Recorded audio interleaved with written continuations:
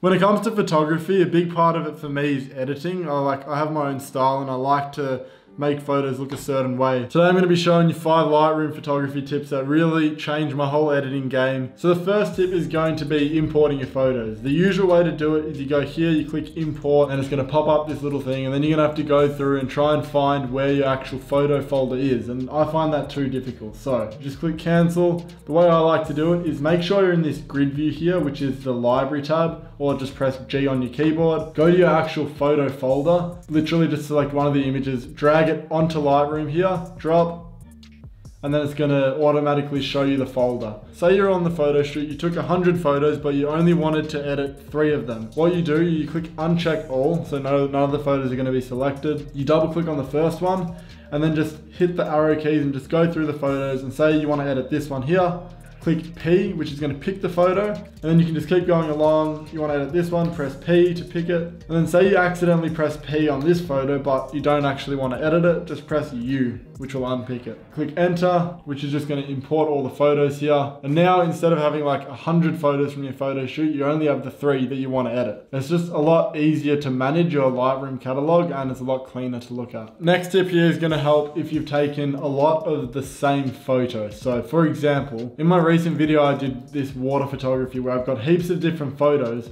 and they're pretty much the same, but I've only edited one here. I really like this edit, but I don't have to manually edit every single other image. So what you do to get this effect or edit onto all your other images, you literally select all these images here, click on the image that you want to copy the settings from, press Control Shift S or Command Shift S if you're on a Mac, and then click synchronize. And it's as easy as that. And now every single one of these images here is edited with that same effect. That saved me a lot of time, especially when I used to do event photography, like at birthday parties and everything. Like I would create a base edit and I would apply that edit to all the photos, and then I would just go through and bump the exposure up and down. So if you do event photography, this is a really good tip. The next tip is going to be painting color. And this one is this is an ultimate game changer. Like when you know how to use this can just change the look of your photos completely. We've got the water here and then we've got the camera over here, but to make the water stand out more in the thumbnails, what I did was I actually made it more blue.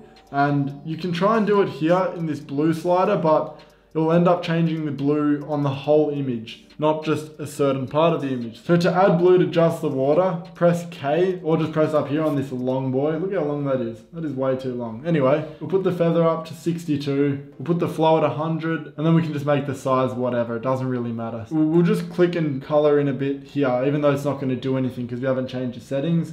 Then we'll click on color. You can literally just make it whatever color you want. Now just go through and paint over all the water. But if you want to see where you've selected, press O on the keyboard and then just start painting over all the water.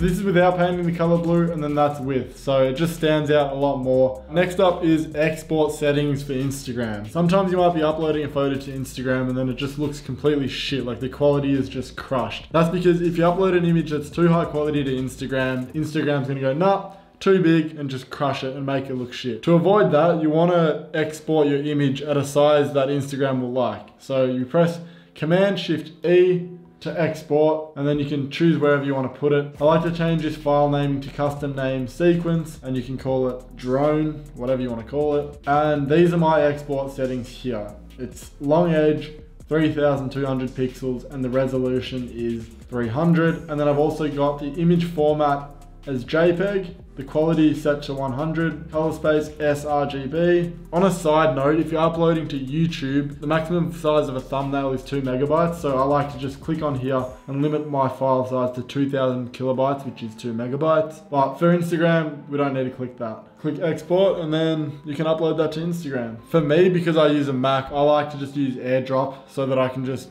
AirDrop my photos from my Mac to my iPhone, and then that retains the quality. But if you're on a Windows, I'd just use Google Drive or something like that. Next up here is going to be how to make your own Lightroom preset. Now, I've already got my own Lightroom presets here, which you can go and download in the link in the description. But for whatever reason you don't want to buy my presets, that's totally fine. A way to make your own presets is you just edit your photo to however you like. I'll use a preset to edit this one for the example. For instructional purposes, I'll show you using my presets. Alright, so there's the before and there's the after. Say you like this look here. All you have to do to make a preset, you go to the Develop tab, and you just go new preset. You want to go up to here and whatever you want to call it. So you want to be specific. So if you like that edit on that image, be specific. So for the future, you can apply that preset to similar images. Night urban. I'll click enter. And now if I go to another night urban shot that I've taken, it's going to give that same look on this shot here. So we'll find night urban preset, click on it, and then it's slightly different, but all we need to do to fix that is just bring the exposure down and bring the temperature across to adjust.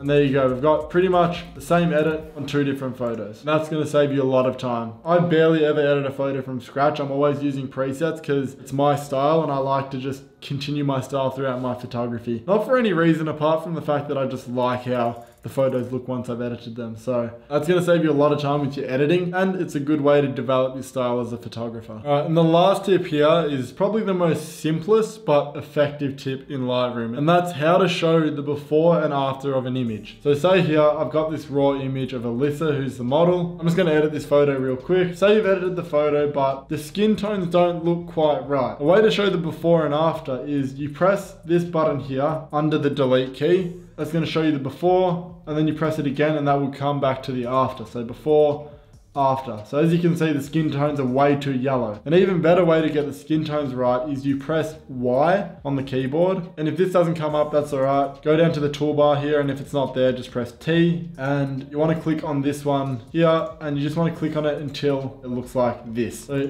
clearly, as you can see here, it's a bit too zoomed in. As you can see here, skin tones are way too yellow. So all we have to do is just go to the orange slider, which is your skin color, and just bring that back down until it sort of matches. And it's not going to be exactly the same color because the edit will change it, but this just gives you a good preview of what you're working with. So I press Y again to get rid of that, and now the skin tones look a lot more natural as opposed to yellow. You don't want your model to be looking like The Simpsons. So that is a good tip, and that's the last tip of this video. So I hope you enjoyed it. If you did, leave a like.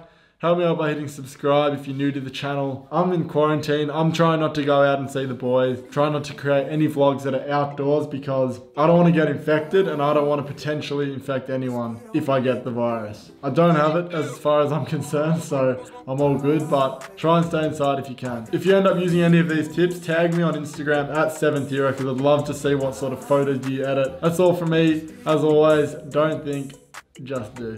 Repetition, shop and blaze. Like me, she my serving up every single plate. The hottest in the season, even summer looks away. Cause I got something to prove. I'm here cause I pay my dues. So please tell me something new. I'm in the